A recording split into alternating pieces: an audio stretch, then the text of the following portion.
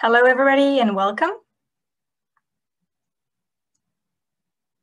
We have just a few seconds before the start of the session. Thank you all for joining. While you're waiting, feel free to send a quick hello in the chat, your name, where you're joining from, and what you are most interested about today's session. I can see some people are still joining. That's great. For today's webinar, we will have presentations in French and in English. So if you prefer to listen in French, you can click on the simultaneous interpretation button at the bottom of the screen. You should have the option to select French or English. I'm switching to French now. Bonjour à tous, bienvenue. Bienvenue à notre webinaire d'aujourd'hui. Si vous préférez écouter... Hello, everyone. Welcome to our webinar. If you prefer to listen in French, you can click on the simultaneous interpretation button at the bottom of the screen. You should have the option to choose between French and English in the menu that opens. Okay, I see some are still joining. So hello, for those who just joined, welcome. Feel free to send a quick hello in the chat, your name, where you're joining from. My name is Anne-Charlotte. I am a project coordinator at the Green Municipal Fund of FCM, and I am joining today from Ottawa, Ontario. Welcome to our webinar on how to adapt green municipal projects to stand the test of time. Just a quick hello, Nanaimo, City of St. Albert. Hello, everybody. Okay, I think we can start. So before diving into this exciting, fast-paced webinar, I'd like to pause for a minute here. On behalf of FCM, I'd like to begin this webinar by acknowledging that we are meeting on lands that have been inhabited by Indigenous people for thousands of years. We at FCM recognize the Algonquin Anishinaabe people as the traditional custodians of the land upon which FCM's offices and myself are currently situated, and we deeply appreciate their historic connection to this place. We also recognize the contributions of Métis, Inuit, and all First Nations, both in shaping and strengthening this community and our country as a whole. So please, wherever you are, join me in paying our respects to the original stewards of this land and committing ourselves to thoughts and actions that will lead to meaningful reconciliation wherever we live now.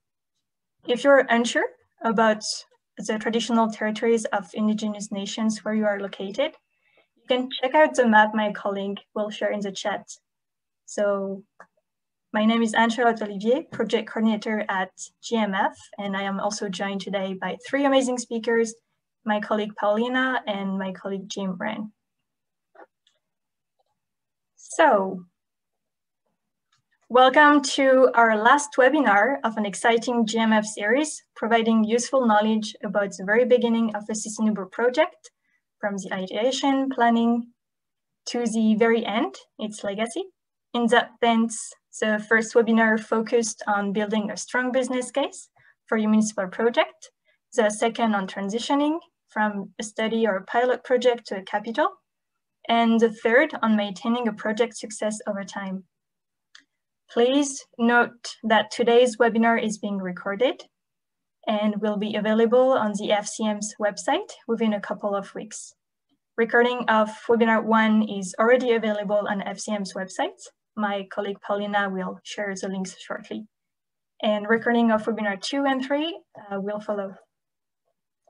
Just saying, still looking at the chat. Yes, that's awesome. Thank you, Paulina. First, a few housekeeping items to get through. Each of our presenters today has prepared a 7-minute presentation to share with you. We're going to run through each presentation, one after the other, and use our remaining time for discussion and Q&A. You are welcome to ask questions in the chat in French or in English. And I will keep an eye out for any clarification questions or other key items that we should address before the Q&A. Please keep your microphone off during the presentations. And lastly, a reminder that if you prefer to listen in French or in English, you can select the simultaneous interpretation option at the bottom of your screen and choose the French channel for French or English channel for English. I will now hand it over to my colleague Jim Ryan, advisor within our Programs Outreach Unit, who will shortly present FCM and GMF funding offers before we dive in this exciting webinar with our speakers. Jim, over to you. Thank you, Anne-Charlotte. Welcome, everyone. Thank you for connecting with us today, and I hope you are all doing well. As many of you know, the Federation of Canadian Municipalities, or FCM, is a non-profit organization that acts as the national voice of municipal governments in Canada. We operate a variety of funding and educational programs that help increase sustainability in communities across the country and enhance quality of life for residents. This includes a number of green initiatives, programs on women in government, climate protection, and international development, to name a few.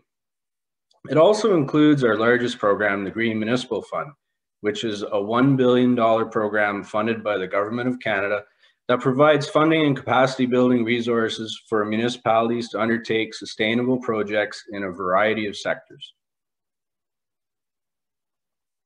You may be familiar with the Green Municipal Fund core offer. It's our traditional funding offer that has been around in some form or another for the last 20 years. Under our core offer, we provide funding for plans, feasibility studies, pilot projects, and capital projects in a wide array of sectors.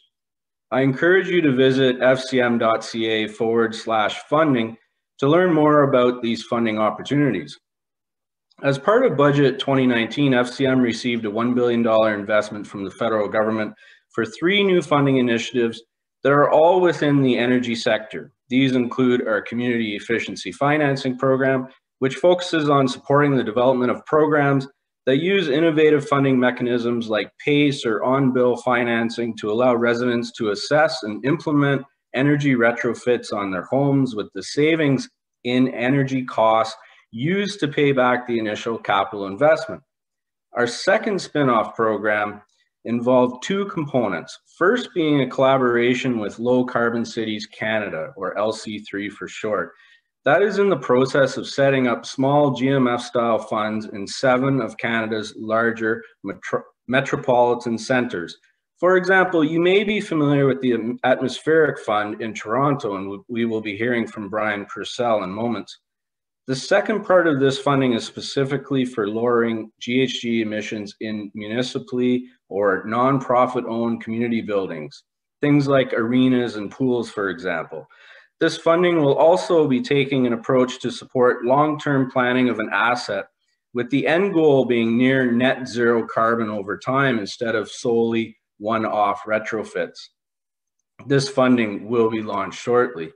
Finally, our Sustainable Affordable Housing Initiative, which launched just under a year ago, provides municipal and non-profit affordable housing providers access to funding and resources that can lower energy use and improve conditions within Canada's aging affordable housing stock.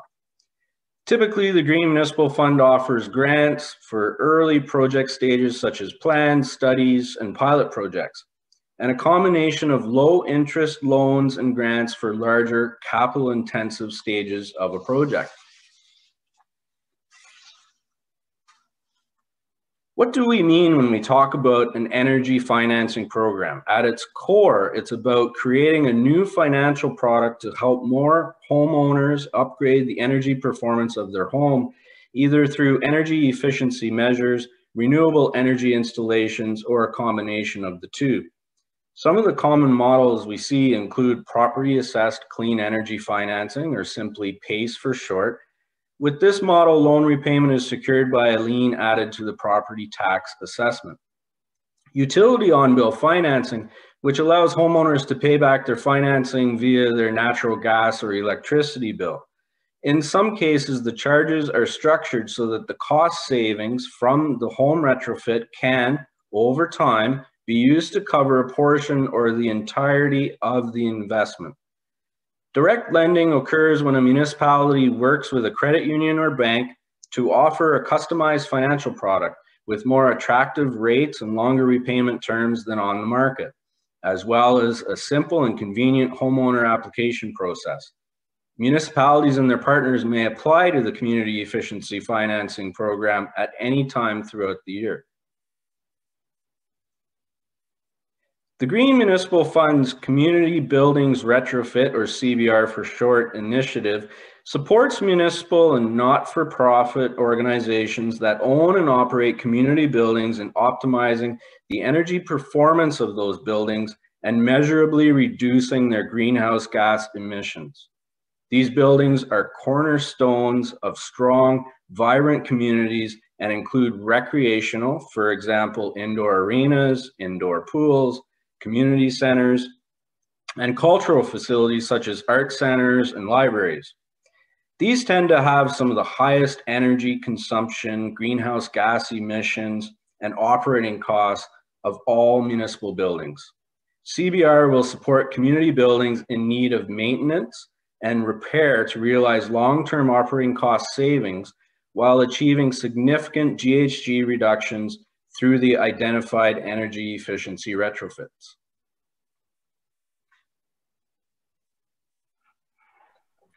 Thank you, Jim, for this short overview of FCM and GMF funding.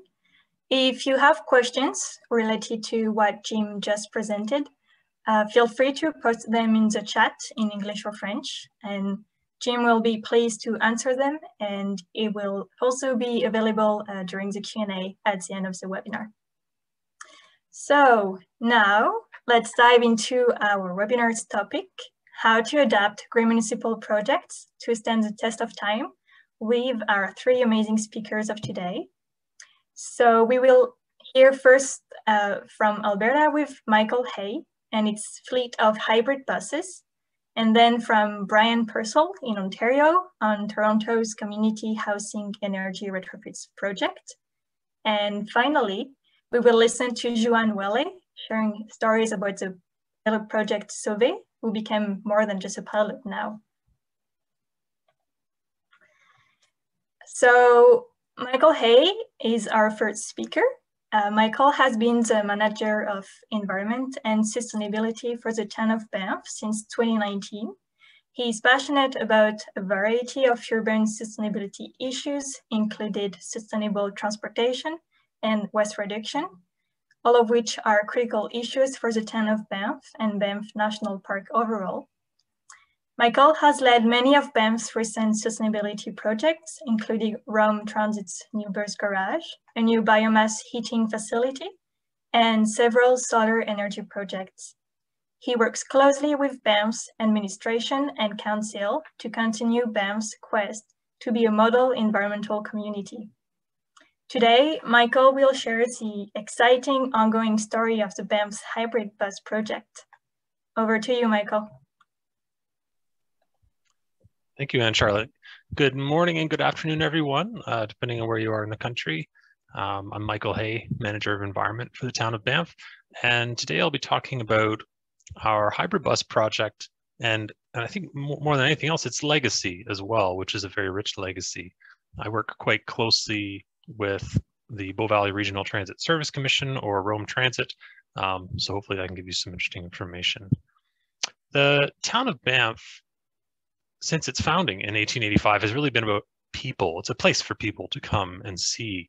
And though the park does protect a vast wilderness, it is really the town of Banff that forms the central experience for the 4 million visitors that come here every year. And that number is increasing. Only in the last 7 years, we've seen a 30% increase in visitation. The pandemic has given us some time to catch our breath, but all of these people do present challenges for the town and for the park overall. And the big challenge here is just the number of people. So Banff is a very, very busy place, especially during the summer and on the weekends. We have really crowded sidewalks, busy trails, and overflowing campsites. And there are certainly a lot of people in the park, but that's a good thing. These people bring business and economic strength to the park. What they do bring, though, that we don't want is a lot of cars. So these are some webcam images from around the town site and the park. Cars bring wildlife collisions, more pollution, more congestion, which ruins the visitor experience. And it makes it harder for locals to get around. And building all these parking lots creates a lot of environmental damage as well. So back in 1991, when we were already starting to see these problems, the town started up a pilot bus project with some old creaky diesel buses. They were noisy, they were a bit dirty, there was no real sense of occasion, and they had some accessibility issues as well. Also, they're not very clean. So, this is just a photo of an oil slick on one of our bus stops. This isn't really what we want. This isn't really the message we want to send to visitors and residents. This isn't okay in a national park. And obviously it's polluting to stormwater as well. The Bow River runs right through town. These buses also weren't really healthy. We want visitors to be breathing fresh mountain air, not the soot from an old diesel bus. It's all about the experience in Banff. We want people to feel like they're somewhere special here. And yeah, this is not really what we want them to see. So in 2007, council decided to replace those old diesel buses with some new, much cleaner diesel buses. Technology had advanced quite a bit, but eventually decided also to go a step further and go to these new biodiesel and electric hybrid buses. And these were 60% more expensive than standard diesel buses, but FCM helped us out with some funding. And we felt that it was worth it because these buses have a variety of really interesting features in addition to their hybrid drive. The diesel engine itself has much lower emissions. The buses are wheelchair accessible. And of course, we have bike racks and a beautiful wildlife wrap around every single one of these buses. Every bus has a unique wildlife wrap. So the one you're seeing here is grizzly bears, but pick an animal in the park and there's probably a bus that has that on it. These are also Canadian-made buses, so it's a good national success story. At the same time, we took ownership of the transit operation, which we were previously outsourcing, and we rebranded it as Roam Transit, which is still the branding today. The idea here is that when you're in Banff, you want to roam around, kind of like the wildlife do. Maybe a bit of a tongue-in-cheek, when in Rome joke there as well. And the third big thing we did back in 2008, 2009 was we built a new transit facility to support these buses. This is a LEED certified facility. It's very energy efficient, lots of water conservation measures, and plenty of room to grow. Lots of beautiful pictures in this story as well. What actually happened here, though, is we saw a great increase in ridership in the years following this.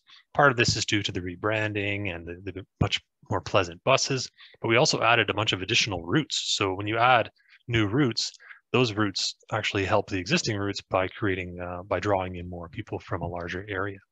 And to support all of this, we've had to grow the fleet. And this is the really impressive slide here. From 4 buses in 2008, we've increased to 30 buses by the end of this year, which is an amazing amount of growth for such a small community in the mountains. So we have all kinds of buses now. We have night buses, we have big highway coaches going to other communities like Lake Louise and Canmore. We have night buses, long buses, short buses, and really, really short buses. And they're all very, very pretty buses. And again, they all have this lovely wildlife wrap. So it's a variety experience, but also a very interesting experience.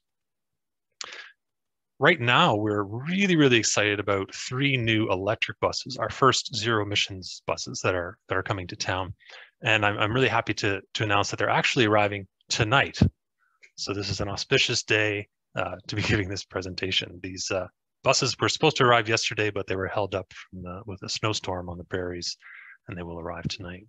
And those buses will be housed in our brand new Roam Transit Garage. And only 12 years after the first transit garage, we now have a second, much larger facility to house 32 buses with, again, more room to expand.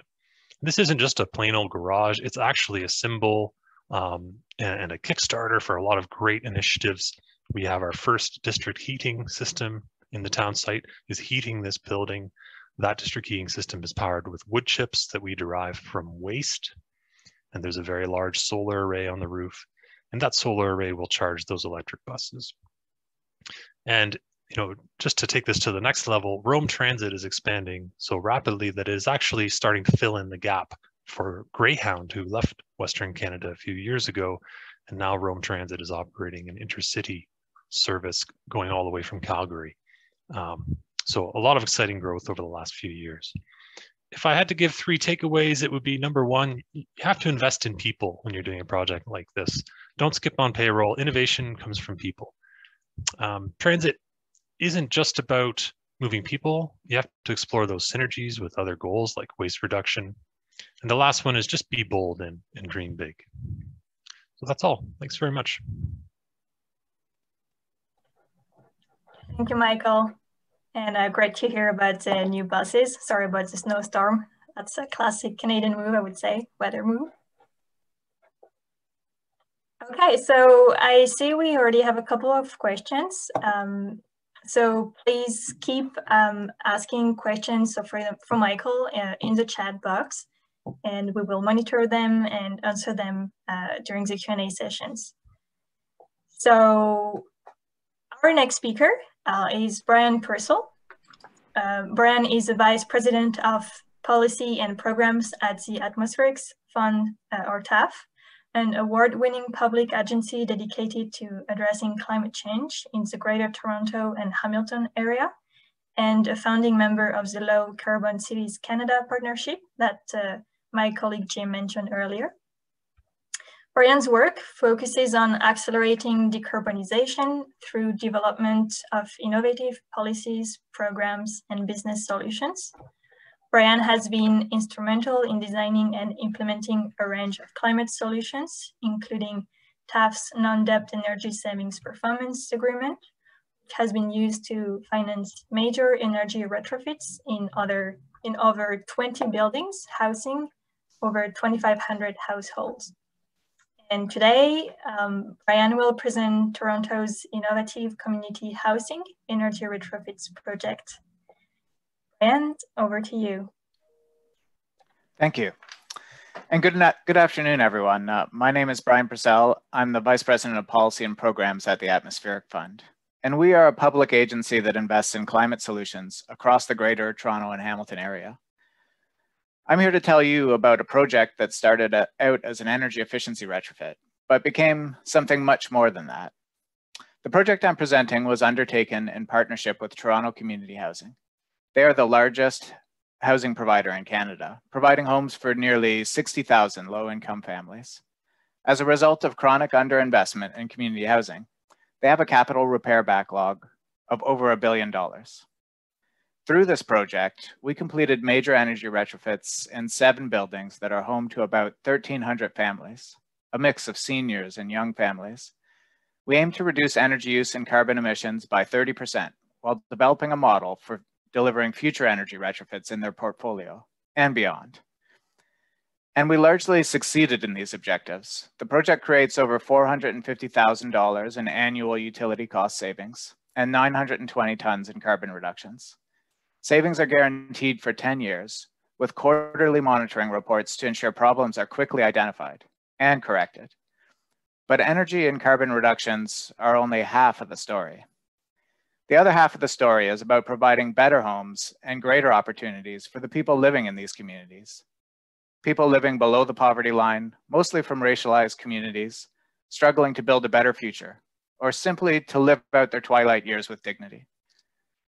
We asked ourselves early on, can an energy retrofit help people in some small way with those struggles? We came up with 2 ways. First, it can make their homes healthier and more comfortable. Quality housing is the foundation for health and well-being.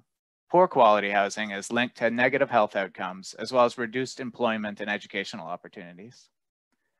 Before putting shovel to ground, we surveyed residents to understand their perceptions of health and comfort conditions in their homes. We also instrumented the buildings to monitor air quality and thermal comfort, collecting over 30 million data points.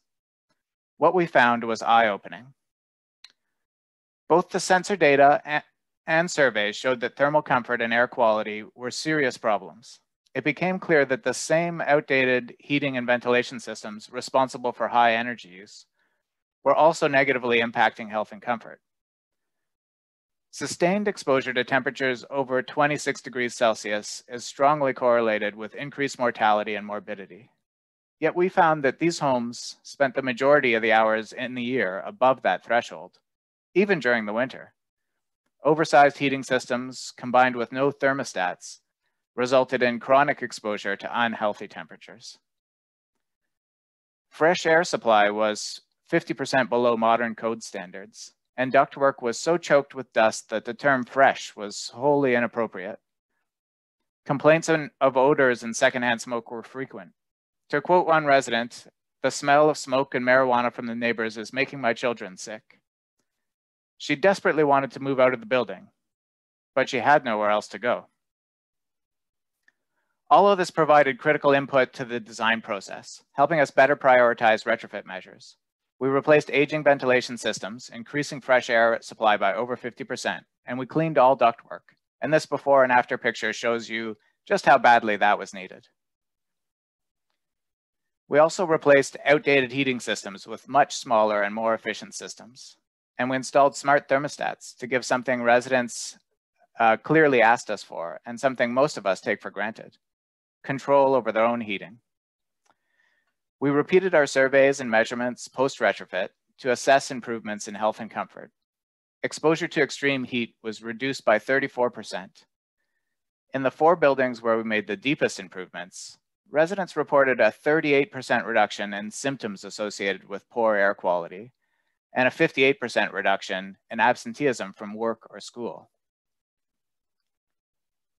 The second way an energy retrofit can help people struggling with poverty is through employment opportunities. We wondered, can our project create employment opportunities for community housing residents, enabling them to work directly on improving their own communities? The answer was, of course it can. We found a local social enterprise called Building Up, dedicated to training and employing people facing barriers to employment in the construction industry. They provided trained workers, with at least 50% being Toronto community housing residents, and all of them from marginalized or underrepresented groups. They worked right alongside our conventional contractors with outstanding results. 90% of these individuals have since gone on to apprenticeships or careers in the trades, often with other companies that worked on the project. Building Up now does $1 million a year in business with Toronto Community Housing and is working with other housing operators in the region. We're now working to scale up our partnership with Toronto Community Housing and expanding it to other housing providers across the region. Last year, we completed our 8th building with them, with a 9th approved and a 10th under development. And we have a 4-building project with another municipal housing provider in preliminary design. With each new retrofit, we're targeting deeper carbon reductions, greater health and comfort improvements, and more employment opportunities for community housing residents. By the end of this year, we aim to have 3,000 homes in design or construction for deep retrofits. Buildings are the largest source of carbon emissions in our region, most of it from housing. Investments in housing have the potential to dramatically reduce emissions while improving health and comfort and creating green jobs. Nowhere is this more true or more necessary than in low-income community housing.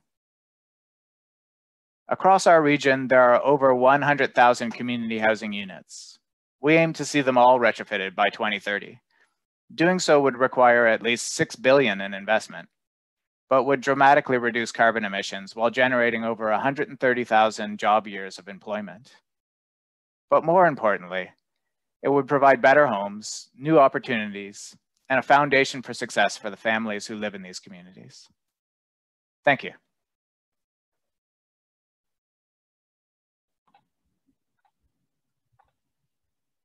Thank you, Brian.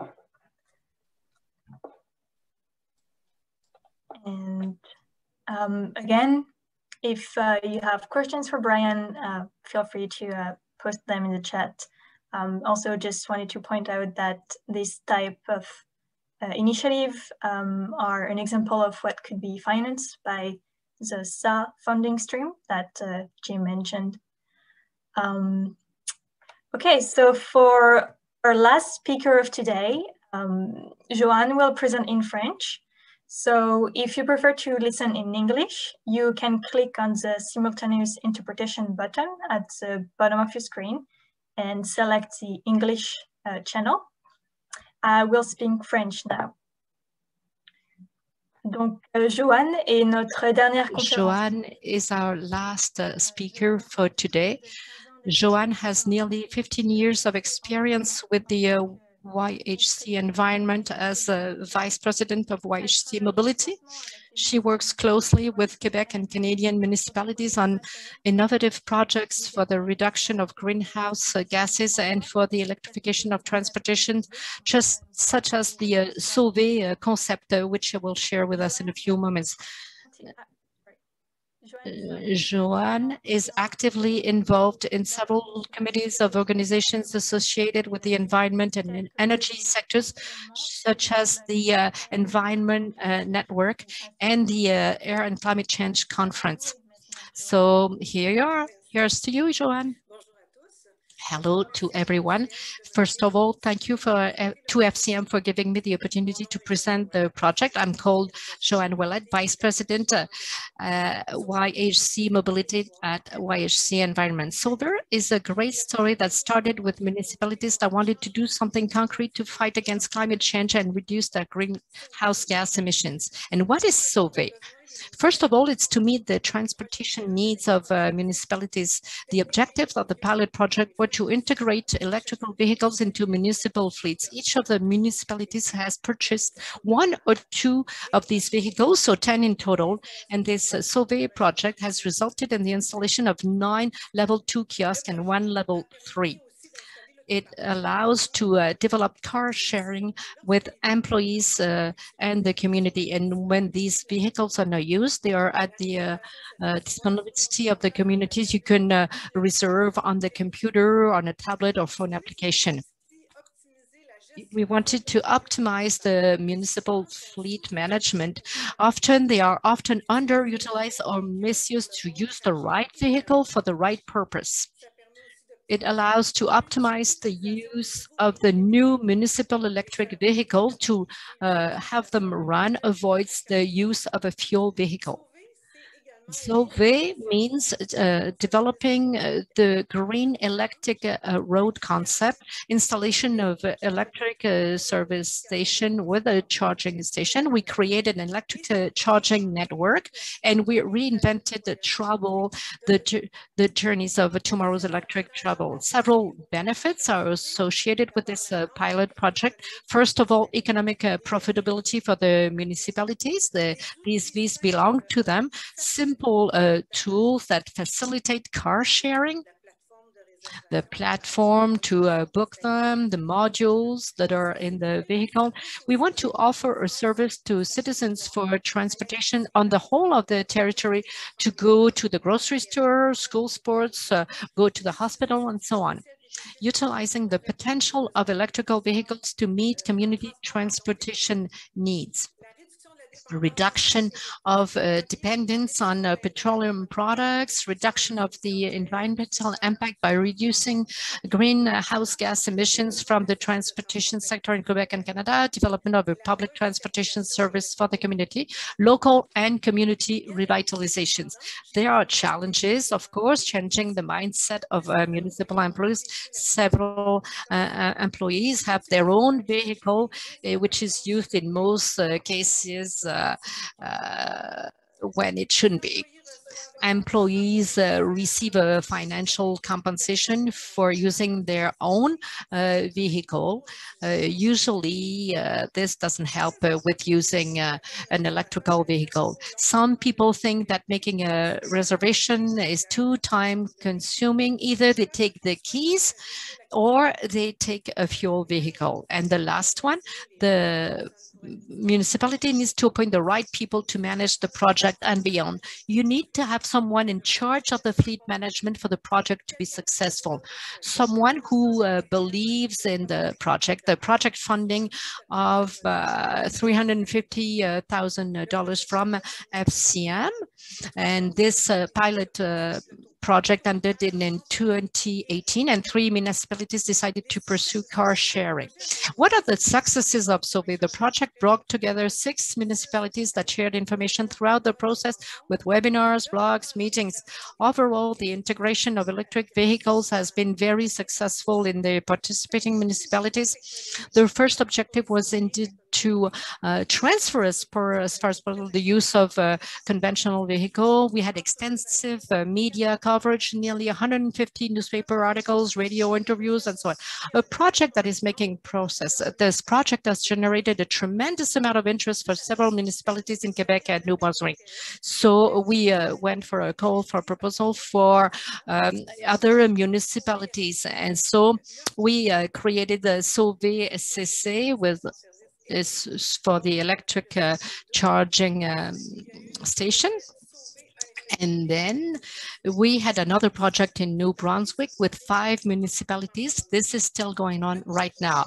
The city project for transportation and electrified transportation. This was done with 7 municipalities. They have 1 electric car to share with the community. Like this, the citizen can go to the eco center. They can go buy furniture. They can take part in moving activities. So these projects are still going on right now. There's another project which is called Régime Técité in Gaspésie, Île-de-la-Madeleine. It's an intelligent public transportation and electrified transportation. This is still going on as we are talking. There are 6 municipalities from Gaspésia and Madeleine Island. This is a project that is done with the Transportation Commission in Gaspésia and Île-de-la-Madeleine, and they become the regional operator. So they provide a service and they integrate the SOVE cars to provide an additional service. And there are 3 other projects that are also going on. One in Saint-Anaclet-de-Lessard, next to Rimouski. There was one in Val-des-Monts in the Outaouais and Malartic, and other municipalities that use the SOVE or SAVE tool. And this is funded by the FCM. The ever-evolving tools, we have a new vehicle fleet management platform, a phone application with new features, and it's a module that adapts to all types of vehicles. So strength and project's success is the municipal fleet management solution through car sharing, excellent communication, blog, webinar, and so on, and a strong media interest. Thank you very much for your attention. Merci beaucoup, Joanne. Thank you very much, Joanne. I'm going to go back to English now. And all right. So thank you, Joanne, Brian, and Michael. I invite you to turn your camera on because this is a Q&A discussion period. So I'm just checking with my colleague how we are, with which question we're going to start. And I think a good one to go back to, Michael. So I know you started to answer a little bit in the chat, but one question for you was from Lloyd Talbot. Did free park passes increase visitation? Yes, definitely. 2017 was one of the busiest years the park has seen. And that actually continued into 2018 and subsequent years. So yeah, it definitely did. There was another question there. If I can just jump on to the next question there, and Charlotte, there was a question about where our buses are manufactured. So our buses are manufactured by Proterra in South Carolina, and it's interesting because what we actually did is the city of Edmonton has made a very large purchase of buses from Proterra. And what we did is we only needed 3 buses. So we worked with them to just slightly expand their order to get 3 additional buses. So we were able to take advantage of the economies of scale of a much larger municipality's purchase, which was why we went with Proterra, because there was somebody nearby that was already buying buses from them. Thank you, Michael. I was also wondering, so that it's going to be a question for you all. It's what advice would you give to maintain or enhance the success of a sustainable project once funding ends? Because you all mentioned funding at one point. And also once funding ends, and how do you maintain monitoring and evaluation? I know that was also something mentioned by Brian. So Brian, if you could start on this one. Sure. Well, ongoing monitoring and verification is really essential for certainly many projects in building energy retrofits in particular. If you just carry out the renovation and the upgrades and leave it alone, then savings tend to degrade over time due to problems with maintenance or operational settings, and as well as like building operator and occupant behaviors.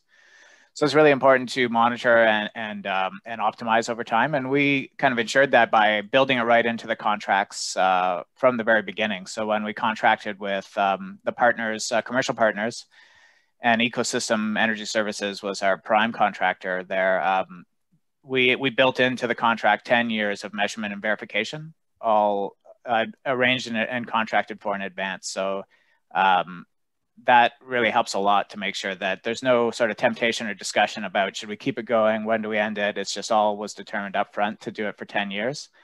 And that is backstopped by a savings guarantee in the case of this project, which helps to ensure that everyone's got a stake in maintaining performance and solving problems. Thank you. And just jumping on this quick question. So not sure if you partner with any energy savings company? The primary contractor for delivering the retrofits was Ecosystem Energy Services, which they don't self-identify as an ESCO per se, but they're sort of in a similar space of delivering energy retrofit projects and providing, when requested, performance guarantees. Thank you. Joanne, quels seraient les conseils pour maintenir? What would be your advice to maintain the success of your project, including evaluation and monitoring? There are 3 municipalities out of 6 who decided to go on with the project. So these 3 municipalities who did not go on with the project, it was for political reasons. These were elected people that were working on this, and they were not re-elected, and no one else was there to support the project.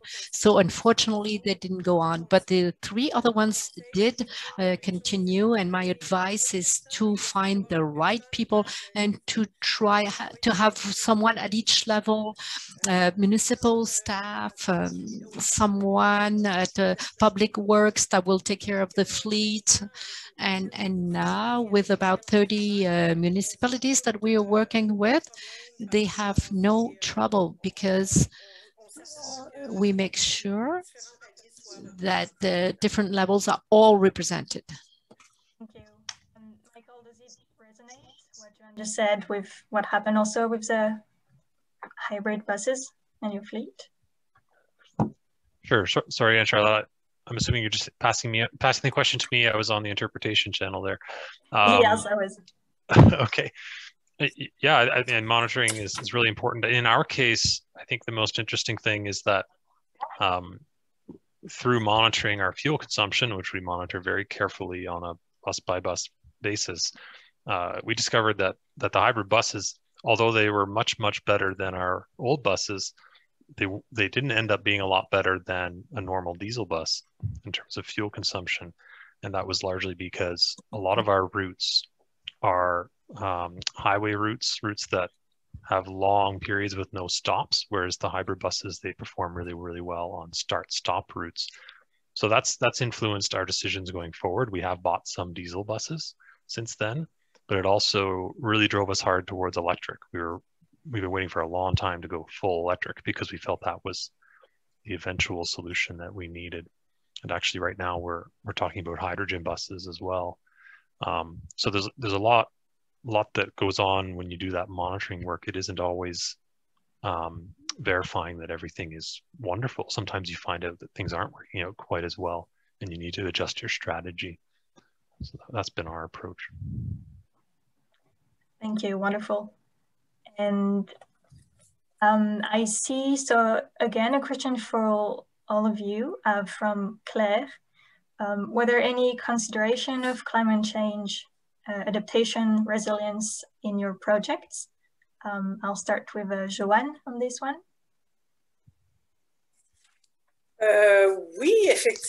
Yes, we always consider this in the analysis of our project, but the base is an economic analysis so that it be viable for the municipalities. So reducing greenhouse gases is very important, and also the life cycle of our batteries for electrical vehicle compared to fuel. So we don't deal with adaptation directly, but yes, it's inserted in this kind of reflection. Thank you. Jim here to maybe jump in because you all mentioned some FCM funding, and we have the triple bottom lines effects that are measured and are part of funding. So Jim, if you can talk about this. Sure. So, while we're funding plans, studies, pilots, and obviously capital projects, every aspect along your project management pathway, you really have to concentrate on the triple bottom line. So obviously that includes environmental, economic, and social benefits. And we have subject matter experts here at the Federation of Canadian Municipalities to help you understand what the benefits could be for your project. And of course, we're always looking for the most innovative projects, such as the three projects here that were presented today. Thank you, Jim. And Brian, so what was, were there any consideration of climate change adaptation or resilience in your project? Yes, in two ways. First, we want to make sure that heating system was future-proof, both that we expect with climate warming, the heating demand will go down as the weather continues to get warmer. And second, we had in mind to eventually do more major envelope improvements to these buildings, which would further reduce heating demand. So we charged the design team with designing for that and putting in place a modular and highly controllable heating system that would operate really efficiently under part loads, so we could maintain comfort and performance in the years ahead. The other way that we considered adaptation and resilience was really looking ahead, knowing that summers are going to continue to get warmer with more heat waves in our region. And that can create dangerous conditions for public health in buildings. So while we didn't have the budget to bring full air conditioning to these buildings, and several of them we were able to integrate it into ventilation so that we could cool the air coming into the central corridors and through that help moderate temperatures in the summertime in the suites, and actually provide a kind of safe space if people were feeling too hot in their suites, they could step out into the corridor or common areas of the building and access that cooler air that was more prominent in the hallways. So it was a limited intervention. We'd like to do more there, but it's an example of how we were thinking about that. A good start though. And Michael, what about you? On the first 4 bus project, not really. It was mostly a bus upgrade project, but since then, climate adaptation has become very important to the Banff community. We've had major forest fires within striking distance of the town. We've had floods in striking distance of the town. And all of our infrastructure is increasingly being designed to be self-contained and more resilient. So, you know, the new transit garage roof is designed to be fire resistant more so than the old building. We fire smart all of the areas around all of our infrastructure to reduce the likelihood of forest fires getting into the town site. And yeah, I mean, there's a number of things that we do to try and become more resilient. But in terms of those initial 4 buses, not really, no. Thank you, Michael. So one question again for all of you. So it's more during the implementation phase of your project or pilot project for Sauvé. What was one factor or main challenge that threatened your program other than access to capital? And what did you do to overcome it? And with this question also, what advice would you share with other communities that are just starting this process? And Joanne, if you wouldn't mind answering on this one. Oui, bien sûr. Yes, of course. A big challenge that we had was with municipal employees. What I explained very quickly earlier on, they were very reticent. They did not want to use another vehicle. For several municipalities, they were small, medium, or large, whatever.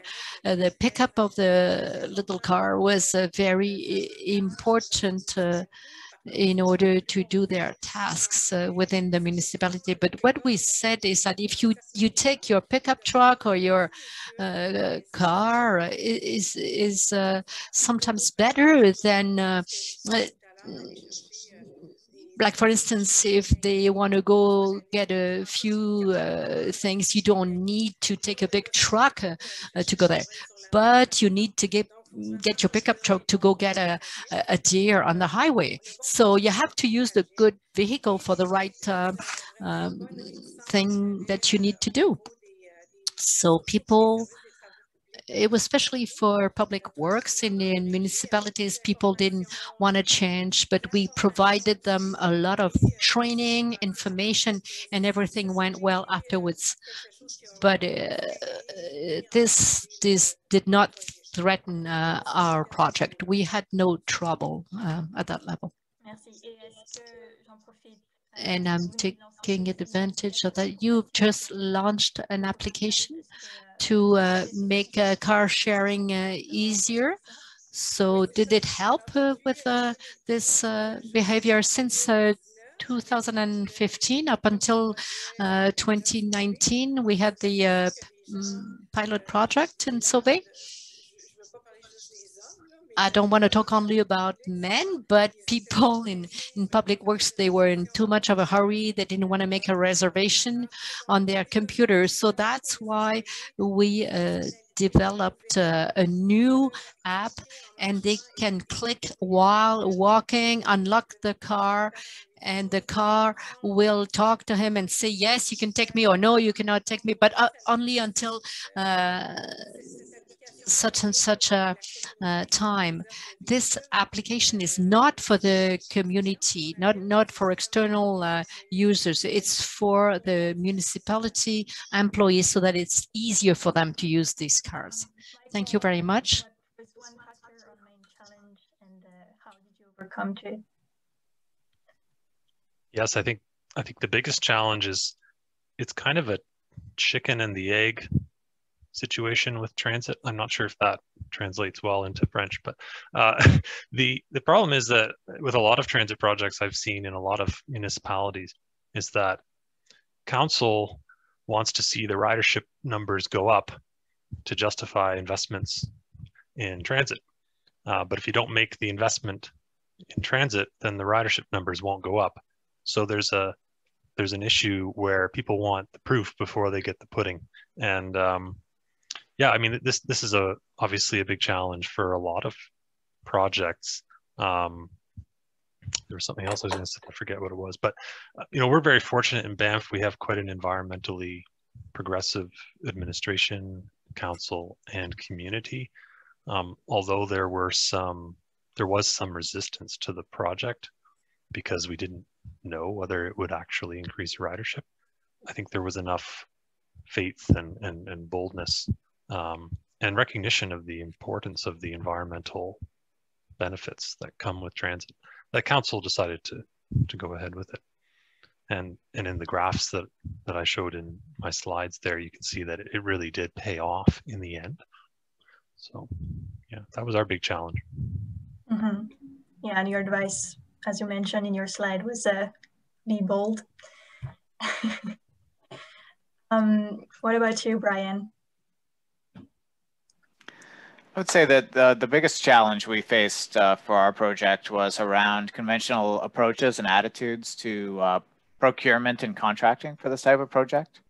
As I mentioned, it was a 7-building project, and normally in the conventional approach that was taken both in our housing corporation and our city, that would have been a minimum of 14 different procurement processes and contracts to bring on the people to design and construct those improvements, and possibly many more, as often these things get broken up into many different contracts and different service providers for different elements.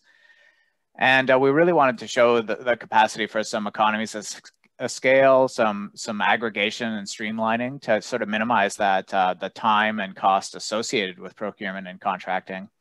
So that took a lot of work and a lot of sort of dialogue and convincing to get people on board with replacing all that with a single, first with an integrated project delivery contracting process, and with a single RFP to bring on board everyone we needed to deliver the project. Sort of replacing those, 14 to 21 different processes we would have had with a single procurement and contracting process, and with a kind of ongoing contractual relationship that got everyone kind of have shared accountability and a shared team to deliver the project.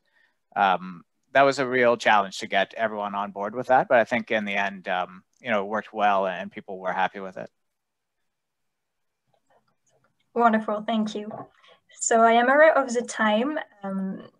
I just so quickly, we had a couple questions on CBR and CEF. I know, Jim, you started to answer. Maybe if you can just, in one short minute before we wrap up. Definitely, and I'll just recap. So I believe smaller communities have an amazing opportunity to decrease their GHG emissions and decrease their carbon footprint, of course, through CBR and CEF. CBR, perhaps smaller communities would concentrate on their local arena if they have one, or their community center, of course. And for CEF, for smaller communities, and I didn't mention this in the chat, perhaps a regional approach could help and bring together economies of scale for the smaller communities, and then perhaps approach your local credit union to understand what type of financing package they may be able to offer for perhaps on-bill financing, or if you're in a province where PACE has enabled, or where enabling legislation for PACE is available, you could do that as well. So I'll just leave it at that. Thank you, Jim. And thank you really to Joanne, Michael, and Brian. That was definitely great to hear your answers, and I can see some thank you already in the chat. Unfortunately, the hour is already gone, so I have to wrap up. So again, if you have any questions, maybe some last minutes one, feel free to post them in the chats, and I'm sure Joanne, Michael, and Brian will be happy also. You can be in touch with them. The recording will be available in a couple of days, probably after Easter. So you can see again these amazing presentations, and please fill out our survey about this webinar and the previous webinars. And if you need any more information, follow the link here that my colleague is also popping in the chat. CBR launching tomorrow. That was the big news. And so don't forget webinar 1. Joanne, Michael, Brian, thank you. Thank you very much. That was 3 amazing projects funded by GMF. That was exciting to hear you today. Lots of great answers, and I'm sure some were inspired by your stories. Thank you to FCM for the funding and the invitation. Thank you. Thank you. And have a great day, everybody.